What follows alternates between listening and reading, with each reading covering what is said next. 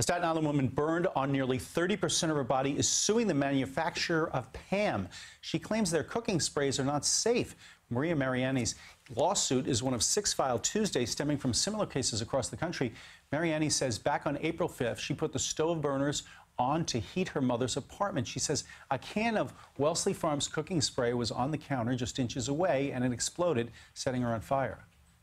The scariest thing ever. I was confused, scared. I didn't know what to do. All I do is cry and wonder, why me?